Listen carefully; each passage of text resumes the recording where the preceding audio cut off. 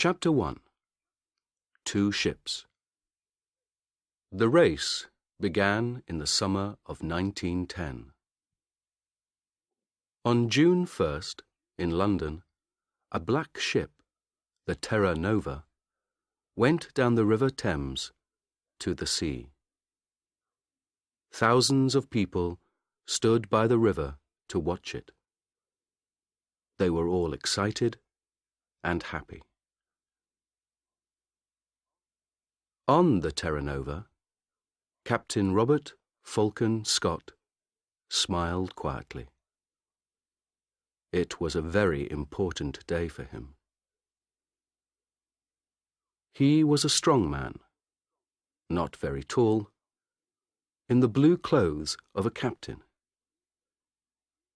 He was 41 years old, but he had a young face, like a boy. His eyes were dark and quiet. One man on the ship, Titus Oates, smiled at Scott. "What an exciting day, Captain," he said. "Look at those people. I feel like an important man." Scott laughed. "You are important, Titus," he said. "And you're going to be famous, too. We all are. Do you see this flag?" He looked at the big British flag at the back of the ship and smiled at Oates. "That flag is coming with us," he said. "In the Antarctic, I'm going to carry it under my clothes. We're going to be the first men at the South Pole, and that flag is going to be first, too." 5 days later, on June 6th, a man opened the door of his wooden house in Norway. He was a tall man with a long face. He waited outside the house for a minute. Everything was very quiet. He could see no houses, only mountains, trees, and water. It was nearly dark. The sky was black over the mountains. The man smiled and walked quickly away from the house, down to the sea. In the water, a big wooden ship waited for him. The man got onto the ship and talked and laughed quietly with his friends. The ship's name was Fram, and the man was Roald Amundsen. The Fram was the most beautiful ship on earth, Amundsen thought. His friends were the best skiers on earth, too. One of them, Olaf Bjaaland, smiled at him. "North Pole, here we come, Captain," he said. "Yes," Amundsen said. His friends could not see his face in the dark. "Fram is going to the Arctic." Everyone on the Fram was ready to go to the North Pole, to the Arctic. Amundsen wanted to go there too. But first, he wanted to go south. His friends didn't know that. At midnight, on June 6th, the Fram moved quietly away from Amundsen's house, out to sea. Chapter 2. The Race. The Fram went to an island in the south of Norway.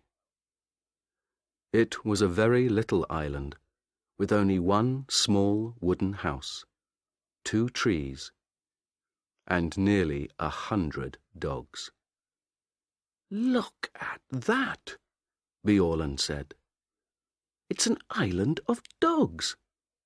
There are dogs in the water, near the trees, on the house, dogs everywhere." 2 men came out of the house. "Hassel! Lindström!" Amundsen said. "It's good to see you. How many dogs do you have for me?" 99, Roald, said Hassel. "The best 99 dogs from Greenland. And they're very happy. They don't work, they just eat and play all day. They're having a wonderful summer here." "Good, good," Amundsen laughed. "But that's finished now." "Hey, Bjaaland, stop laughing. Come down here and help me. Let's get all these dogs onto the ship." It was not easy. The dogs were fat and strong, and they didn't want to go on the ship. But at last, after 3 hours' hard work, all 99 were on the ship, and the Fram went out to sea again. The men were not happy. The weather was bad, the dogs were dirty, and some of the men were ill. They began to ask questions. "Why are we bringing dogs with us?" asked one man, Johansson. "We're going thousands of kilometers south, past Cape Horn, and then north to Alaska. Why not wait and get dogs in Alaska?" "Don't ask me," said his friend Helmer Hansson. "I don't understand it." The men talked for a long time. Then, on September 9th, Amundsen called everyone to the back of the ship. He stood quietly and looked at them. Behind him was a big map. It was not a map of the Arctic. It was a map of Antarctica. Bjaaland looked at Helmer Hansson and laughed. Then Amundsen began to speak. "Boys," he said, "I know you are unhappy. You often ask me difficult questions, and I don't answer. Well, I'm going to answer all those questions now, today. We began to work for this journey 2 years ago. Then, we wanted to be the first men at the North Pole. But last year, Perry, an American, found the North Pole. So, America was first to the North Pole, not Norway. We're going there, but we're too late." "I don't understand this," Bjaaland thought. "Why is Amundsen talking about the North Pole, with a map of Antarctica behind him?" Amundsen stopped for a minute, and looked at all the men slowly. No one said anything. "We have to go a long way south before we get to Alaska," he said. "Very near Antarctica, you know. And Captain Scott, the Englishman, is going to the South Pole this year. He wants to put his British flag there. An American flag at the North Pole, a British flag at the South Pole." Bjaaland began to understand. He started to smile and couldn't stop. He was warm and excited. "Well, boys," Amundsen said slowly, Do we want the British to put their flag at the South Pole first? How fast can we travel? We have a lot of dogs, and some of the most wonderful skiers on earth. Bjørland here is the best in Norway. So, I have an idea, boys. Let's go to the South Pole and put the Norwegian flag there before the British. What do you say? For a minute or two, it was very quiet. Amundsen waited, and the men watched him and thought. Then Bjørland laughed. Yes, he said. Why not? It's a ski race, isn't it? And the English can't ski. It's a wonderful idea. Of course. Let's go. Chapter 3. The Ponies. On October 27th, the Terra Nova arrived in Wellington, New Zealand. When Scott came off the ship, a newspaper man walked up to him. Captain Scott, can I talk to you, please? He said. Scott stopped and smiled. Yes, of course, he said. What do you want to know? Are you going to win? The man asked. Win? Scott asked. Win what? Win the race to the South Pole, of course, the newspaper man said. It's a race between you and Amundsen now. Look at this. He gave a newspaper to Scott. Scott looked at it. It said, Fram races Scott to South Pole. We're going to win, says Amundsen. Scott's face went white. Give me that, he said. He took the newspaper and read it carefully. The newspaper man watched him and waited.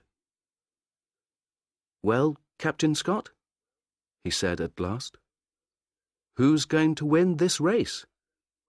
Tell me that. Scott looked at him angrily. This is stupid, he said. It's not a race. I came here to learn about the Antarctic. I'm not interested in Amundsen or in races.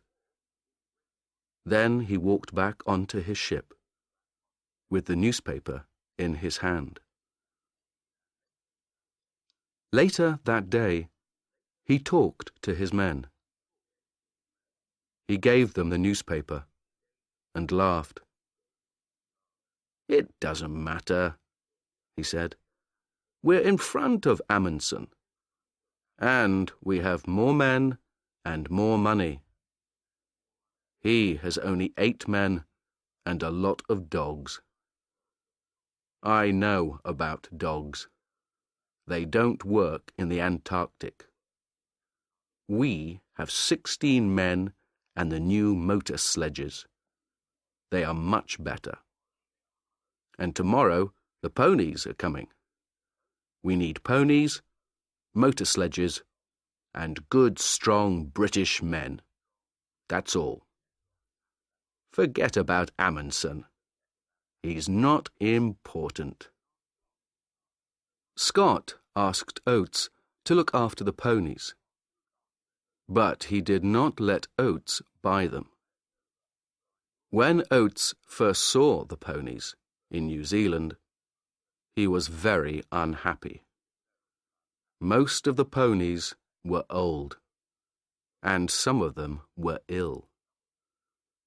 They're beautiful ponies, Titus, Scott said. They come from China. They're wonderful ponies. Oates looked at them angrily and said nothing. Then he asked, "Where is their food, Captain?" "Here." Scott opened a door. Oates looked inside. He thought for a minute. "We need more food than this, Captain Scott.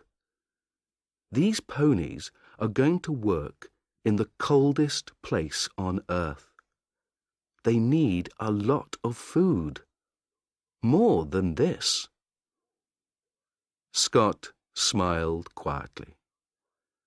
"We can't take more food on this ship, Titus. Where can we put it?" "But it doesn't matter, old boy.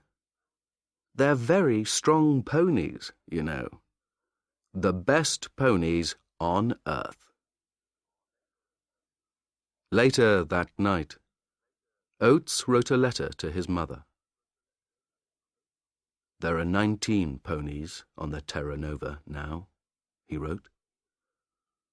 "All the ponies are in a small room at the front of the ship. We eat our food in the room under the ponies, so our table is often wet and dirty. Scott makes a lot of mistakes, I think. And Antarctica is a very dangerous place." Chapter 4. Food Depots. The two ships, Terra Nova and Fram, arrived in Antarctica in January 1911, at the end of summer. The Englishmen and the Norwegians wanted to stay on the ice all winter. They wanted to be ready to go to the South Pole at the beginning of the next Antarctic summer. The dogs pulled the Norwegians' sledges. They ran quickly over the snow and pulled the big sledges from the ship onto the ice. The men ran beside them on skis. They put a big wooden house on the ice. The house was full of food and skis and sledges. They called it Framheim. Outside the house, the dogs lived in holes under the snow. When the house was ready, the men made their first journey south. Before the winter, they wanted to take a lot of food south and leave it in depots. For the long journey to the pole, they needed a lot of food, and they couldn't carry it all with them. On February 10th, 5 men, 3 sledges, 18 dogs, and half a ton of food left Framheim and went south. It was easy. The weather was warm for the Antarctic, between -7 degrees centigrade and -17 degrees centigrade. The snow was good, and the dogs and skis went fast. They went 50 or 60 kilometers every day. After 4 days, they reached 80 degrees south and made the first depot. Amundsen made his depot very carefully. It was very important to find it again next summer. So he put a big black flag on top. Then he put 10 flags to the east of the depot, each flag half a kilometre from the next, and 10 flags to the west. So there were flags for 5 kilometres to the left of the depot and 5 kilometres to the right. Then they went back to Framheim and took some more food south, this time to 82 degrees south. This time it was harder. The temperature was sometimes minus 40 degrees centigrade, and there were strong winds with a lot of snow. The dogs and men were very tired, and the tents and boots were bad. At the second depot, they put out 60 flags to help them find it again. They came back to Framheim on March 23rd. It was nearly winter in the Antarctic. Their ship, Fram, was far away now, near South America. They were alone on the ice. Oates went with Scott to make the first British depot.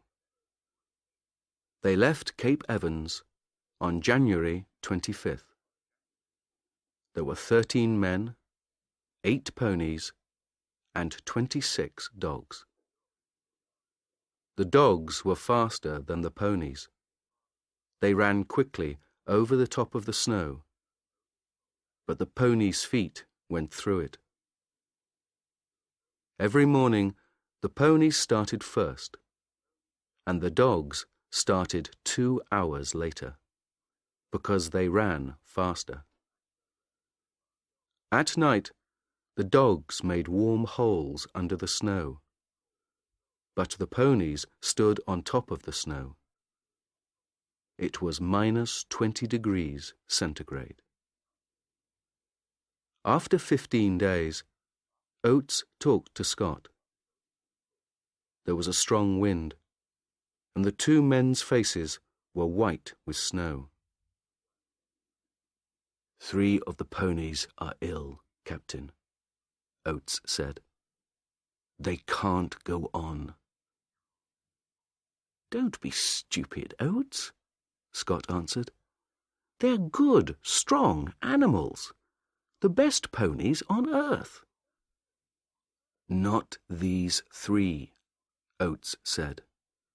They're ill and unhappy, and now they can't walk. Let's kill them and leave the meat here in the snow. We can eat it, or the dogs can. Of course not, Scott said angrily. These ponies are our friends. They work hard for us. I don't kill my friends. 3 days later, 2 of the ponies were dead. Scott's men were slower than Amundsen's. It took them 24 days to get to 80 degrees south. They made a big depot there and put 1 large black flag on top of it. Then they went back to Cape Evans. Their camp was on an island in the ice, and the sea ice moved sometimes. There were holes in the ice and black seawater under it. One day, 7 ponies went through the ice into the sea and died. 1 motor sledge also went into the sea. Chapter 5. A long, cold winter. It was dark for 4 months. Outside the wooden house at Framheim, it was often minus 60 degrees centigrade. The dogs lived in warm holes under the snow. The men stayed in the house and worked in their rooms under the snow. The skis and sledges came from the best shops in Norway, but Bjaaland wasn't happy with them. He changed a lot of things on the skis and sledges. Soon, the sledges were stronger than before. The skis were better and faster too. All the Norwegians worked hard. They looked after their dogs and worked on their equipment, the sledges, skis, tents. Every day they thought about their journey to the pole and talked about it. And every day Amundsen thought about Scott. One day, in midwinter, he talked to his men. "Let's start early, before Scott," Amundsen said. "Remember, Scott has more men than us, and he has motor sledges too. Perhaps they can go faster than us." Bjaaland laughed. "Oh no, they can't go faster than me," he said. "On snow, nothing can go faster than a good man on skis." "We don't know," Amundsen said. "You're the best skier in Norway, but you get tired, and dogs get tired too. Motor sledges don't get tired. They can go all day and all night." Johansen laughed angrily. "That's stupid," he said.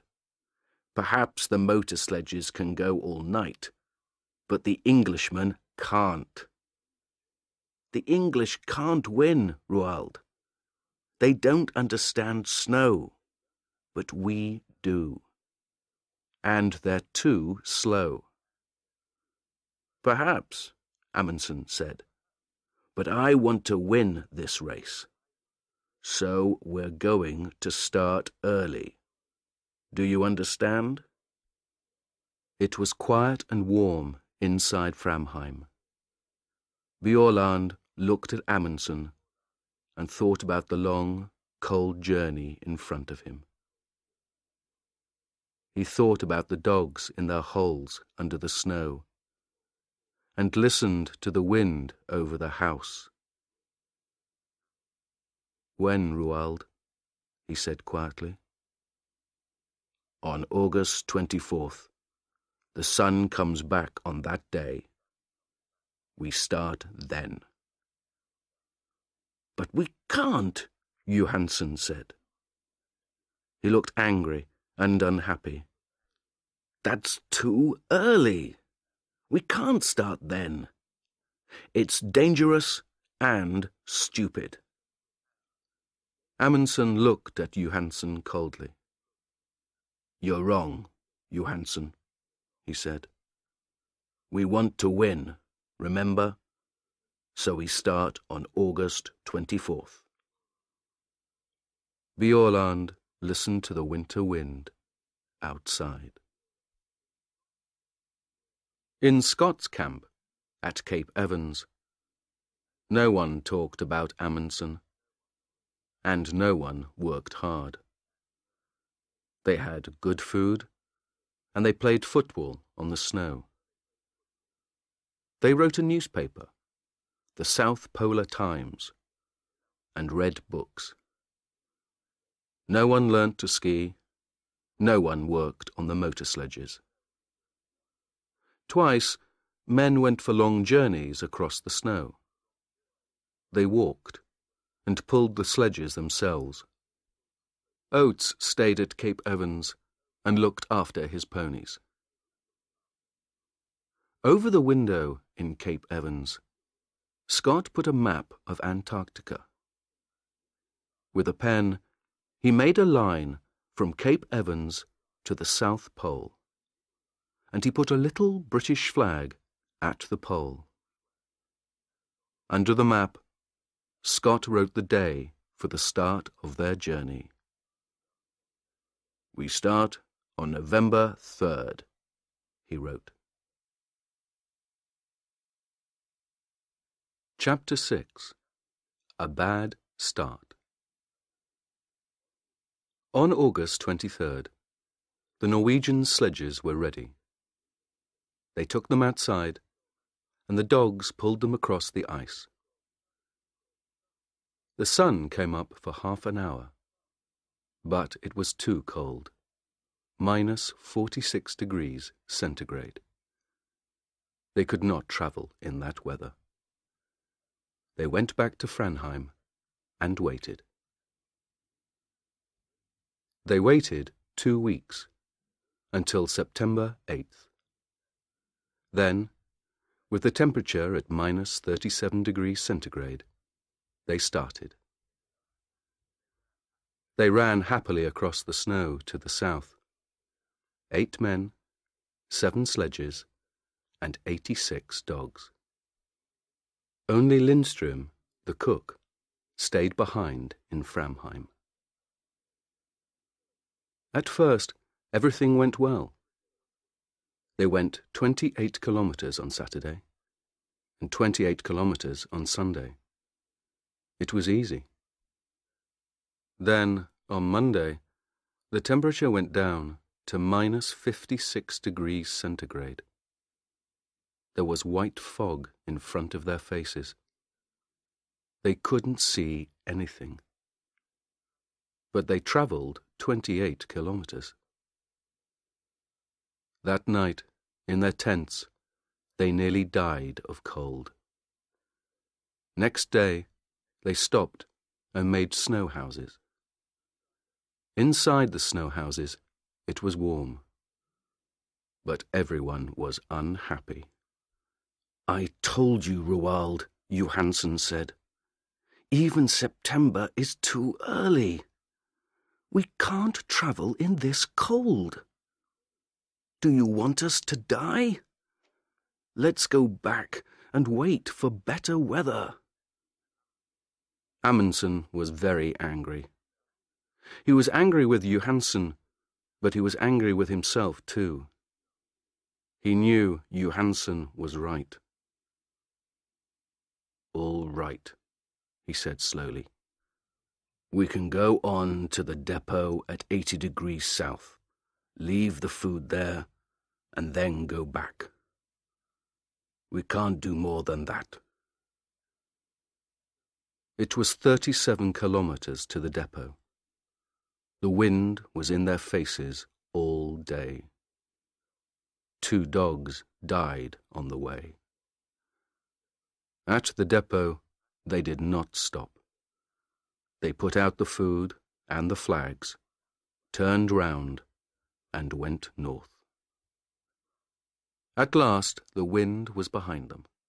The dogs ran quickly, and the men sat on the empty sledges. They went faster and faster. It was like a race. Amundsen was on Wisting's sledge, and soon he, Wisting, and Hansen were 3 or 4 kilometers in front. Soon they were alone. They travelled 75 kilometers in 9 hours, and they reached Framheim at 4 o'clock that afternoon. Bjaaland arrived 2 hours later, with 2 more men. But the last 2, Johansson and Prestrud, went more slowly. Their dogs were tired. Their feet were wet and cold. They had no food, and they were alone in the dark. The temperature was -51 degrees centigrade. They reached Framheim at midnight. Next morning, Johansson was angry. In front of everyone, he said, "You were wrong, Roald. September was too early. I told you, but you didn't listen. And then you left us alone, and we nearly died in the cold. You're a bad captain. I'm a better captain than you are."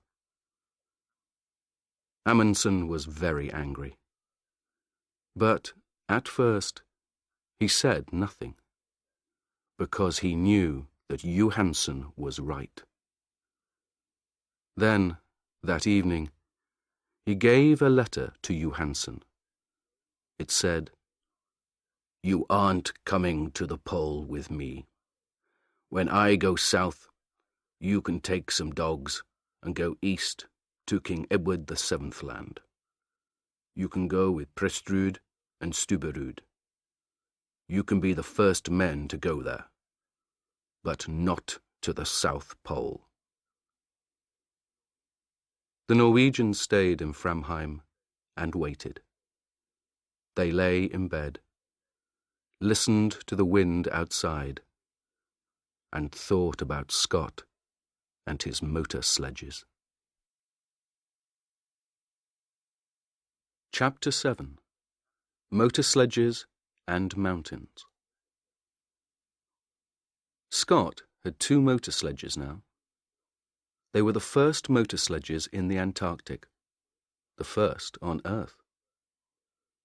On October 24th, the motor sledges started south from Cape Evans. 4 men went with them, but Scott stayed at Cape Evans for another week. Oates was unhappy. He wrote to his mother, "We had a very bad winter here. I don't like Scott. We were here all winter, but he didn't learn to ski or to drive dogs. Our equipment is bad, and he doesn't think about other people. I'm going to sleep in his tent on the journey, but I don't want to." On November 1st, Scott and Oates and 6 more men left Cape Evans with 8 sledges and 8 ponies. The ponies walked slowly because their feet went down into the snow. It was hard work for them, and they got tired very quickly. They travelled 13 or 14 kilometres in a day. Behind the ponies came Mears with 1 sledge and some dogs. Mears knew how to drive dogs. Every day, Mears started 2 hours after the ponies and arrived 2 hours before them. After 5 days, they found the motor sledges. The Norwegians began again on October 20th. There were 5 men this time: Amundsen, Bjaaland, Wisting, Harsel, and Hansen. They had 4 sledges and 48 dogs. There was a lot of wind and fog. On the first day, Wisting's sledge suddenly stopped, and the back went down.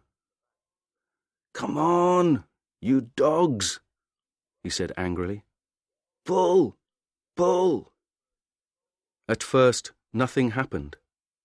Then, slowly, the sledge moved again. Wisting looked down over the side of the sledge. Under the snow, there was a 50-metre hole. "Did you see that?" Amundsen said. "The ice wants to eat us.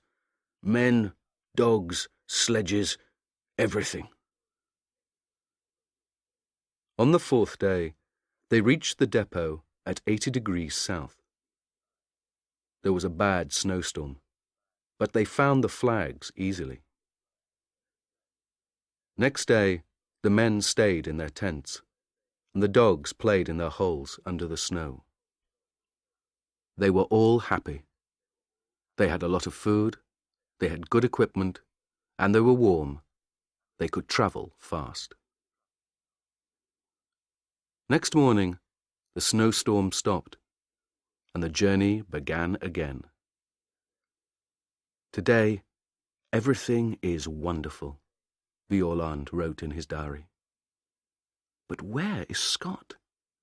In front of us or behind?" There was no one with the motor sledges. They were broken. Scott looked at them angrily. "It doesn't matter," he said. "Teddy Evans and his men are in front of us. They're good men. They're pulling their sledges themselves. We can get to the pole on foot." Oates looked at Mears. Oates and the ponies were tired, but Mears and his dogs were not. The snow was home for them. That night, Oates wrote, 3 motor sledges at £1,000 each. 19 ponies at £5 each. 32 dogs at £1.50 each. Well, it's not my money, it's Scott's. On November 21st, one of the ponies died. On November 11th, the Norwegians saw the mountains. The mountains were very high, some of the highest on earth. Bjaaland smiled. "There is good skiing up there, Roald," he said. "But can dogs get up there too?" "Of course they can," Amundsen said. "Come on." They left Hansen with the dogs and skied a little way up the mountains. It was difficult, but the mountains were big and beautiful. Behind the mountains, Amundsen thought there was a high plateau of ice. "That's it," Amundsen said. "That's the road to the pole. Tomorrow we can bring the dogs and sledges up here. But now, let's have a ski race. Who can get back to camp first?" They laughed and skied happily down the white snow. "This is like home," Bjaaland thought. "But it's bigger than Norway, and better." In the next 4 days, the dogs pulled the sledges 81 kilometres and went up 3,000 metres. At last, Amundsen and Bjaaland stood on the plateau behind the mountains. They were tired, happy men. Bjaaland looked back at the mountains. "Can a motor sledge get up here?" he asked. Amundsen smiled. "No," he said. "I don't think so. And Scott doesn't like dogs. So his men are going to pull their sledges up these mountains themselves. Would you like to do that, Olaf?" Bjaaland didn't answer. He smiled and skied happily away across the snow. Chapter 8. Across the Plateau. On November 21st, the Norwegians killed 30 dogs.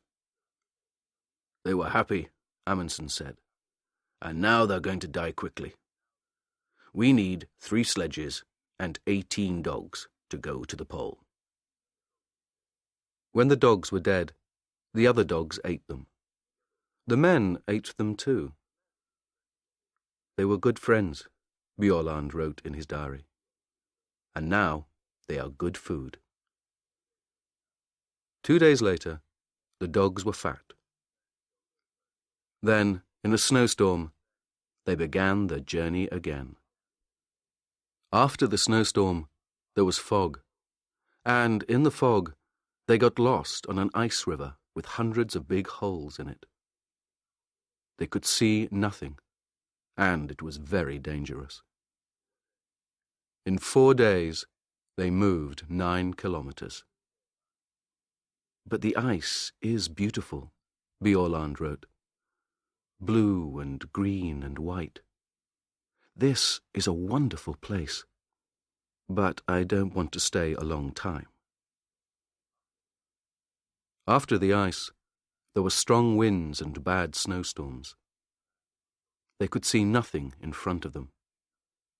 But every day they travelled 25 or 30 kilometres. Then, on December 9th, the sun came out. They were at 88 degrees, 23 minutes south, 175 kilometers from the pole. 5 more long days, Bjaaland wrote. That's all now. But where is Scott? For 4 days, Scott's men stayed in their tents near the mountains. There is a bad snowstorm outside, Oates wrote. It's too cold for the ponies, and our clothes and skis are bad too. On December 9th, Oates killed the ponies. They were tired and ill, and they could not walk up to the plateau. Then Mears and his dogs went back to Cape Evans. We can pull the sledges ourselves, Scott said. We can do it. We're all strong men. There were 2 sledges and 8 men. They went 24 kilometers a day. On December 31st, Scott said to Teddy Evans and the men on the second sledge, You can't ski well. Leave your skis here.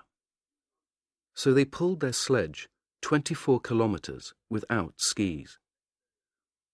Next day, Scott went to Teddy Evans's tent. You're ill, Teddy, he said. You can't come to the pole.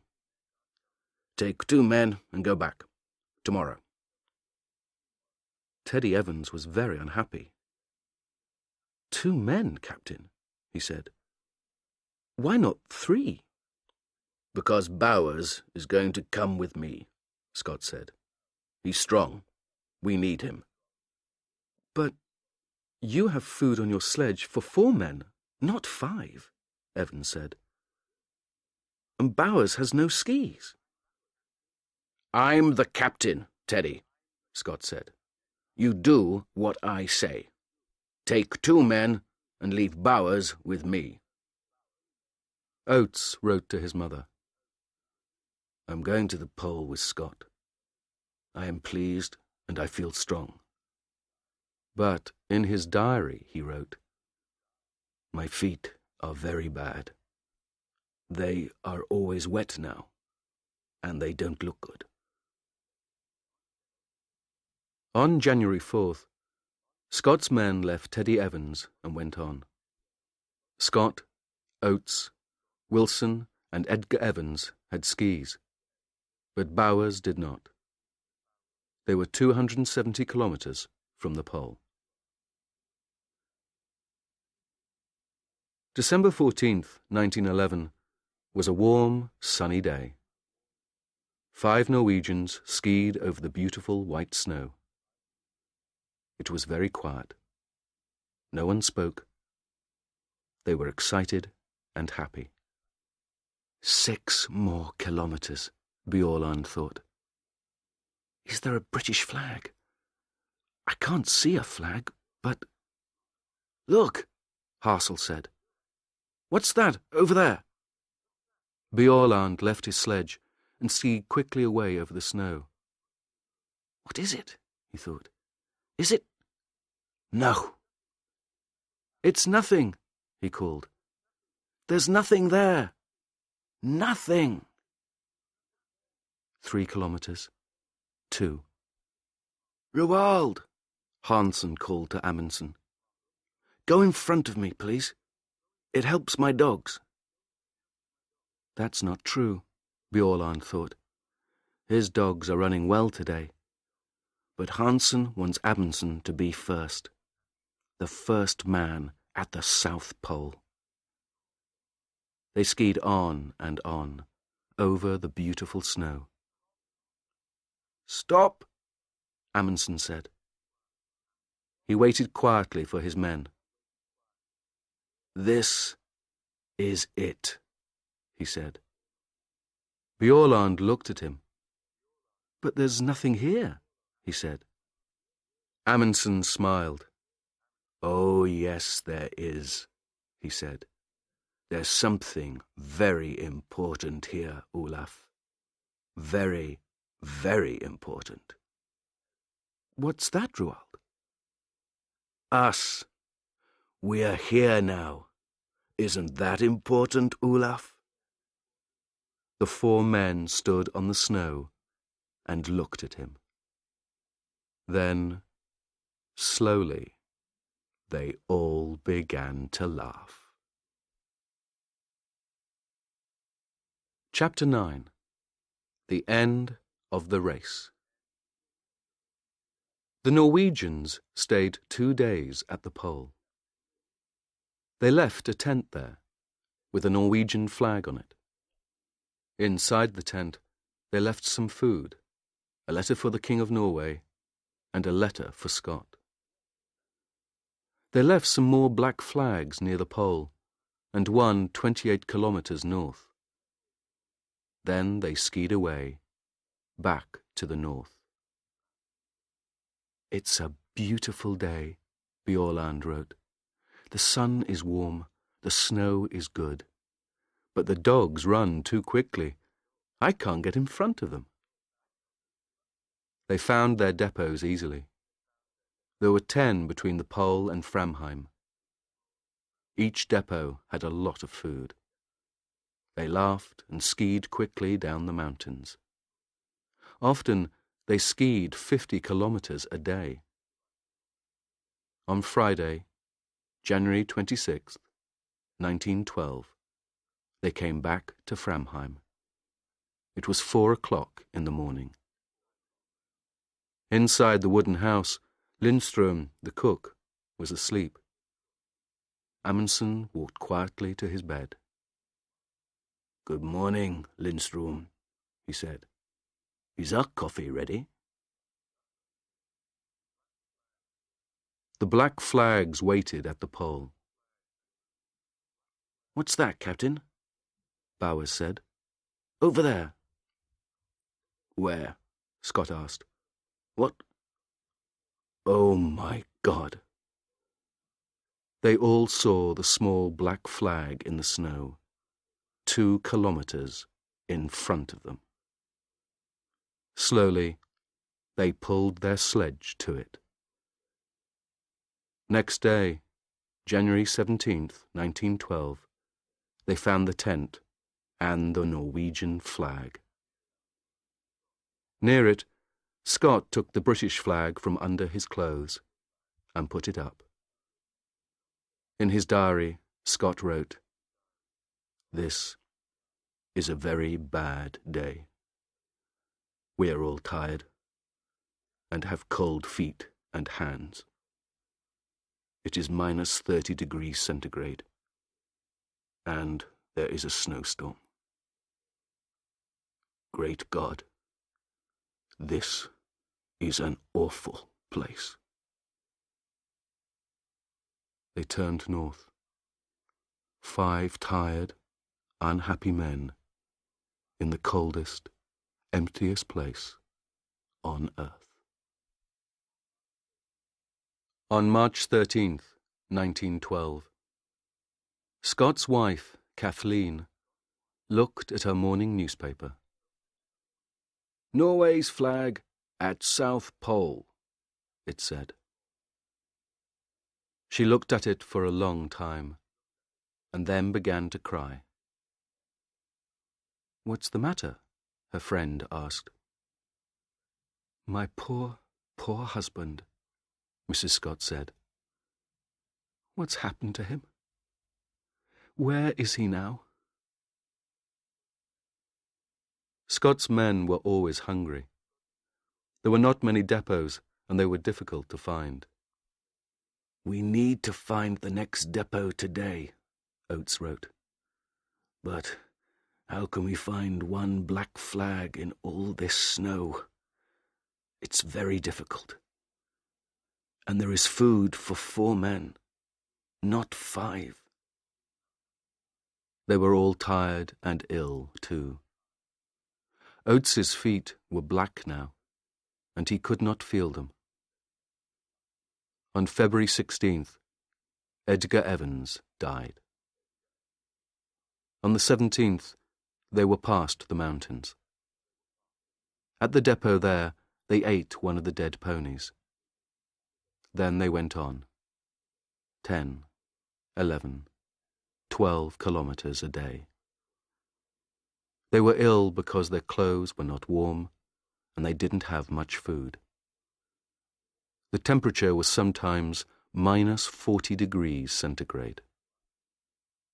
On March 7th, Scott looked at Oates's feet. They were big and black. "I can't pull the sledge now," Oates said. "It's very difficult to walk. Am I going to lose these feet, Captain?" Scott looked at Oates's feet and said nothing. On March 9th, they found another depot, but there was not much food. Slowly, they walked on. Oates's feet were worse every day. March 17th was Oates's birthday. He was 32. He lay in the tent and listened to the wind outside. He was very cold, very hungry, and very, very tired. He wrote a letter to his mother and gave it to Wilson. Then he got up and opened the door of the tent. He stopped in the door for a minute. Scott, Wilson, and Bowers looked at him. They didn't speak. "I'm going outside for a minute," Oates said. "I may be some time." They didn't see him again. At Cape Evans, the Englishmen waited. On December 11th, Mears and the dogs came back. On January 3rd, Teddy Evans and his 2 men arrived at Cape Evans. The Terra Nova came and went. Winter began. Scott did not come. The Englishmen waited all winter at Cape Evans. Then, on October 26th, 1912, they started for the south. 2 weeks later, they found a tent. There were 3 bodies in the tent: Scott, Wilson, and Bowers. They put the bodies under the snow. Then they took the men's letters and diaries and went north to Cape Evans again. In Scott's diary, they read, "Oates died like a good Englishman.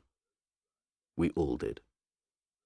Please, remember us and look after our families. We did our best." No one found Oates's body, but he is there, somewhere, under the snow and the wind, in the coldest, emptiest place on earth.